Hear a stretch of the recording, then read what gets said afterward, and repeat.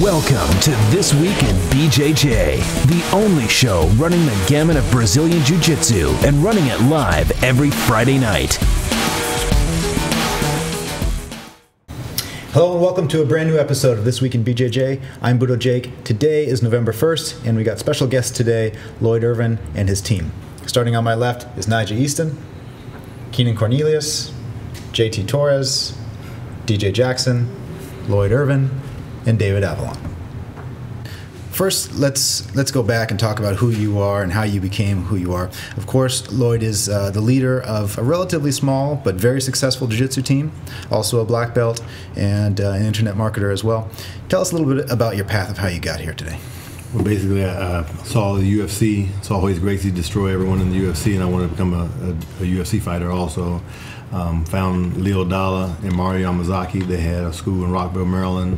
Started training there. Got my blue belt in 30 days. 6 months into it, Dalla had to leave, go back to Brazil for his own reasons. And at that point, I left the school and I started my own school. 6 months in, blue belt with no instructor. And then from there, I got my black belt in 3.5 years.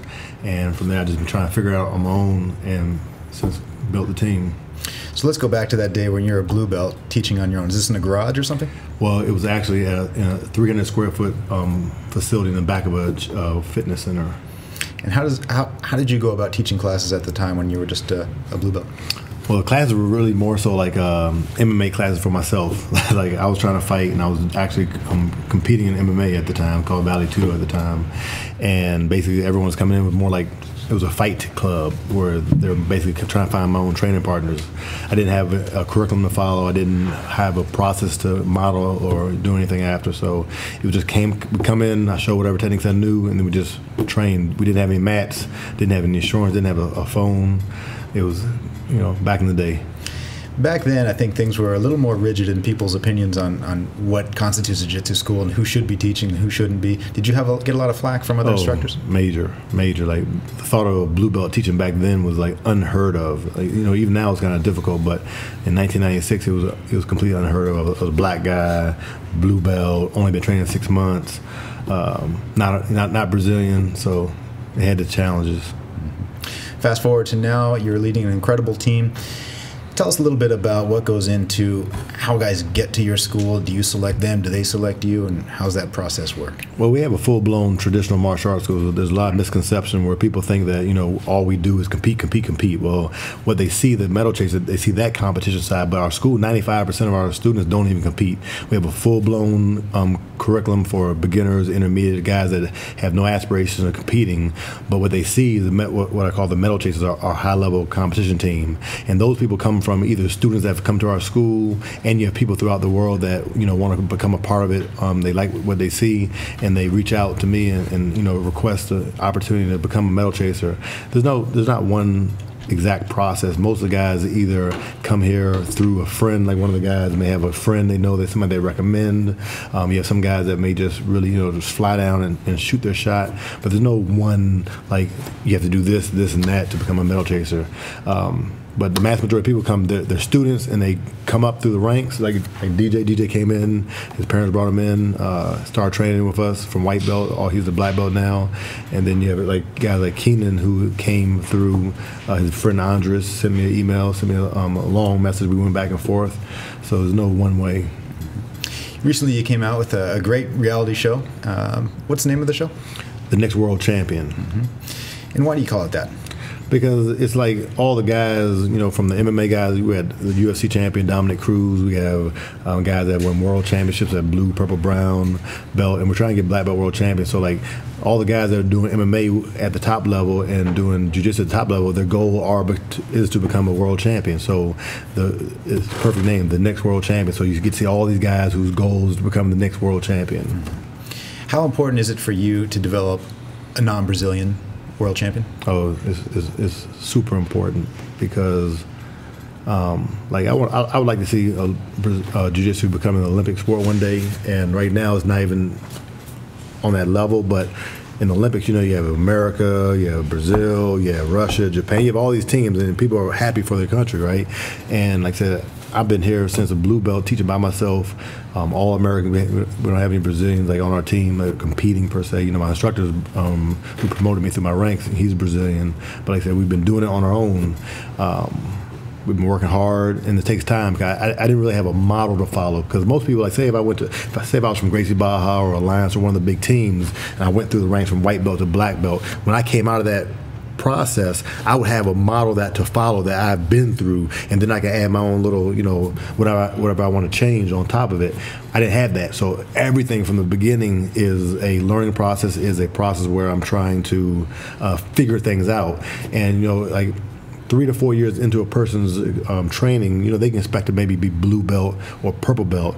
But what happens is, I try a new model or a new protocol. Everyone that's around when that protocol starts won't know the results of it until 3 or 4 years in, and then they're blue, purple, and I'll see if it worked or it didn't work. And if it didn't work, I'd make some adjustments, make some changes. So another 3 or 4 years to see if it works. And like I said, right now, it's probably around 2005, 2006, I started getting a real good. I've been through enough 3 and 4 year processes to get my own formula. And like now, I think I have it dialed in. So now, he's come through the process. What was it, 4 years ago? Just like think about it, 4 years ago, he's competing as a white belt, and now he's competing some against top guys, and the guys like Keenan and JT. All these guys are coming in now. They're benefiting from all the trial and errors and so forth. But we're getting good results.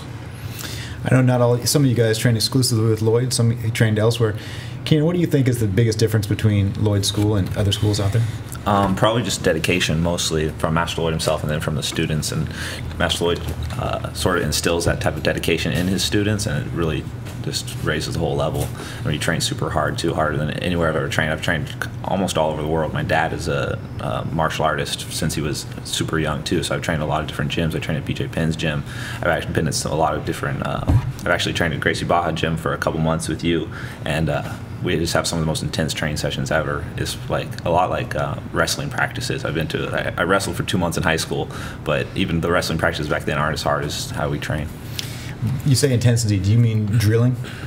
All of it, drilling, instruction, like even the instruction, sometimes Master Lloyd, when he gets really like into teaching, he'll teach for 3 or 4 hours, just like a seminar. Like two or 3 weeks ago, Master Lloyd was teaching like 3 or 4 hours for like a week straight. It was just super intense instruction, and then of course we do a lot of hard drilling and a lot of hard rolling too. It does seem like you really love what you do, don't you, Lloyd? With passion. I'm like an obsessive like type guy. If I go into something and get involved in it, I go all in, or I don't do it. And how about you, DJ? Are you all in? Yeah, I'm all in. It's the same thing when I came in. I told Master Lloyd that my goal was to be UFC champion, and he gave me the model. We sat down and talked, do the jiu-jitsu first, and so like I just listen to what I'm told, like a soldier, like a perfect soldier, just do what I'm told, and I follow the system 100%, and I've got great results from following the system. Absolutely, incredible tournament results. And so are you saying that jiu-jitsu is a stepping stone for you? You're going to go into MMA next? I wouldn't call it a stepping stone because I love jiu-jitsu, and even when I'm fighting MMA, I still will probably compete in jiu-jitsu, but MMA is the absolute goal. Some guys look at jiu-jitsu and talk about the fact how important it is to attack and to win in a beautiful manner. How do you think your jiu-jitsu is, DJ? Do you think you win in a beautiful manner? I think I win in a very beautiful manner. Like, I've been training for 4 years, and I'm fighting people who have been black belts longer than I've been training. So it's like the fact, like, if I can go out there, pass someone's guard, and submit them with a Kimura, it's like, that's fantastic. But to think that, like, Cyborg is going to allow me to do that is naive of some people. At the highest level, it's hard to always get a submission, isn't it? Yeah. And like you just mentioned, DJ had an incredible weekend last weekend, beating Cyborg at the Abu Dhabi Pro Trials. So you'll be going to Abu Dhabi next year, is that right? Yes, sir. Me and Keenan so far, and the rest of the guys will be qualifying at later tournaments. JT, last time we saw you was in Atlanta, and you suffered a concussion during that match. Did everything go okay? Yeah, it was actually in Boston. Boston, I'm sorry. You're right. Yeah, I did in a semifinal match with the Absolute, and it was early on, and I saw some of the tape. I was going for, I believe I had an X-guard position. I stood up with the leg. I went for an inside trip, and I just went head first with the guy's weight following me behind and head first. And I actually didn't remember the rest of the match. I didn't remember winning. I don't remember losing. I don't remember anything. I just remember after the match, I just left the venue, went to the parking lot, changed, came back, And Master Lloyd's looking at me all crazy. He's like, what are you doing? He says, they're calling you for the finals right now. I'm like, I lost, though. He's like, oh, man. So, I didn't fight the finals after that. And I went to the hospital. They said I had a concussion and just had to sit out for a little bit, I tried to come back to training the following week, and I still felt the effects of it. That's why I couldn't fight the Atlanta Open. I still felt weird, I definitely felt the effect of it, and because of it, I wear a mouthpiece now. Yeah. Keenan, I see you always wear a mouthpiece too. Is that for the same reason? I've had a couple concussions, yeah, but not for concussion reasons, because I've chipped my teeth a bunch too. But I'm not sure how effective mouthpieces are as far as stopping you from getting your teeth chipped, because like I've been kneed in the face, like direct on, and then your teeth chip off and they just get stuck in the mouthpiece. So at least you can hang on to them afterwards. You don't lose them. Right. Speaking of injuries, David Avalon, the most memorable tournament footage that a lot of people have of you is at ADCC in Nottingham against Polaris. How was your recovery from that? It was actually very quick. I was only on crutches for about a week, and I was walking right after that. Wow. I couldn't get an MRI for a while, so I just self-rehabbed, started walking, doing stairs, and by the time I went to a doctor to get an MRI, the guy looked at me and goes, your leg's fine. You got lots of little bruises and little tears, but nothing serious. So fortunately, I had some meniscus tear or whatnot, but it was next to an artery, so it healed on its own. So I was back on the mat within 3 months. Wow. Looking back on that, do you think it was a mistake to restart the match in that position? Yes.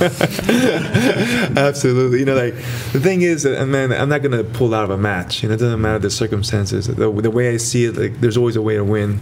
I didn't find it that time, but I'm always going to go out there and fight.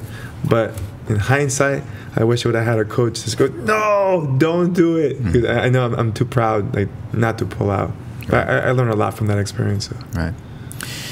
Tell us a little bit about your relationship with Lloyd. Not a lot of people know that you're, I don't know if you'd call it an affiliate school, but you trained with Lloyd, but you're in Florida. Can you tell us a little bit about that? Yeah, well, I'm trying to remember the year, but my brother had met with Lloyd, I think it was in Grappler's Quest in New Jersey. I'm not sure. My brother probably knows the story better. But we were at a point where our own school or business was really suffering, and we were in a really bad shape.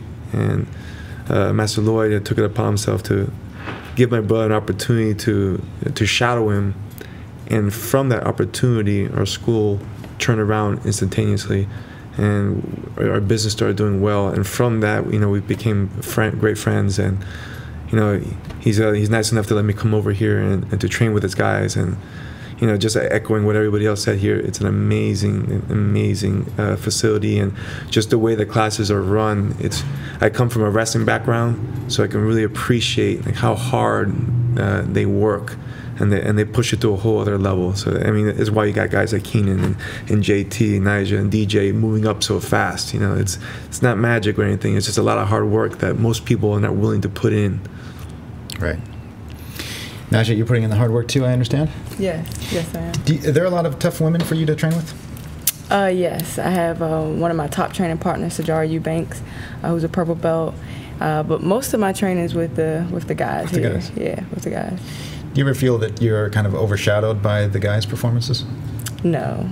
I know that I train hard, that I work hard, just as the rest of the guys do, and we're a team. So, their victories are the same as my victory. So I never feel that way. I think the last time I saw you was in Atlanta, and you'd signed up, but you didn't get any matches. Wasn't that right? Yeah. Sometimes just at my weight class and at my belt level, it's the largest tournaments like Europe and Pan Ams and Worlds are where we'll normally have competition. Other than that, I'm there rooting for my teammates, still training, because if someone's there, I'm still training as everyone else does. But yes, at that particular tournament, there was no one who came. What's your take on jiu-jitsu for women in this day and age? Do you think it's big enough, or? Well, there's always room to grow, and I love the fact, this was the first year that they separated the women's brown and black belt division. So initially, as a brown belt, my first 3 years, we were all combined. So the fact that this year that it was separated has really just shown the growth. We have women who are coming in, to our academy every day who are interested in the BJJ aspect, not on the competition level, but just for the self-defense, getting in great shape. But I'm looking forward to more women, joining, because the more, the better the competition is as well. Absolutely. Lloyd, who's going to be the next world champion at this table? Well, there's a challenge going on right now because you got Naja, JT, and DJ who are all going into black belts, and they're all vying to be the next world champion at the black belt level. And Naja always jokes that she gets to go first. Her division's up first. Because she actually was the first world champion on Team Lloyd Irvin ever, and at the purple belt level in 2007. She fought before Ryan Hall. She won. Then Ryan Hall won later on that day, and it started off from there. Of course, it's rewarding in its own right to win a world championship medal, but is there any kind of incentives? Do you give them any kind of a contest? Or? Well, yeah, I give them incentives for everything. Like, we have money moves and different specific moves, and if you do specific moves in specific tournaments, you get money. So it's like I did this before, like the UFC was doing the special money moves. So always incentives, and then if you have certain matches and you win certain matches, they get incentives for that too. Talking about cash prizes? Oh, yeah. Do you think the medal itself is not enough? No, I mean, people want the medal, but like I said, we just like having fun, because it makes a person want to go out and do something. Like one time we had Keenan, we had a position where you get, I think it was $500 to finish an armbar a certain way. He had the guy in a position, so he was trying, but I don't think he had drilled it enough, so he just gave up on it and went for another, finished the guy with something else. But like I said, it's just fun, something to keep the team motivated. Like DJ wins a lot of the money moves, and so it's just fun, something we do in our school. And I even do it for my UFC guys, like when like Brandon Vera was fighting, like he had money moves. If you saw him and Frank Mir, there was a move he was going for. He was trying to. It was like $5,000 if he could hit it, but he almost got it. But it's just fun. So just to clarify, a money move is where you're going to give them a cash bonus if they hit a particular move. Correct. And then we have specific moves, so like they'll text me, say, what's the money move for the Europeans? So I may send like 4 moves over and tell which move, how much money is attached to each move, but they have to have it on video, and that's the only stipulation. Have any of you guys ever gone for one of those moves and ended up in a bad position for it? No, not I can remember now. The most one that I got close to the bad position was when the rolling knee bar was a money move. And like I used to go for that all the time, but I actually went for it when I fought in the Gracie Worlds. It's like I went for it on, what's his name?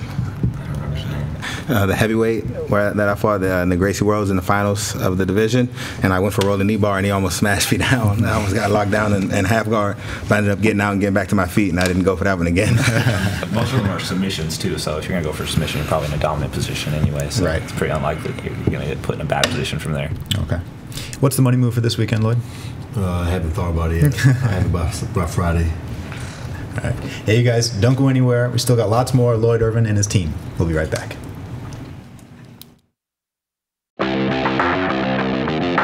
BudoVideos.com, in association with the International Brazilian Jiu-Jitsu Federation, bring you the 2012 World Jiu-Jitsu Nogi Championships. To accommodate the overwhelming interest to compete, this event is now a 2-day affair, and BudoVideos.com will be bringing it to you live with our exclusive and groundbreaking multi-mat technology. Every match will be shown. That's 2 full days, 8 hours a day on 10 mats.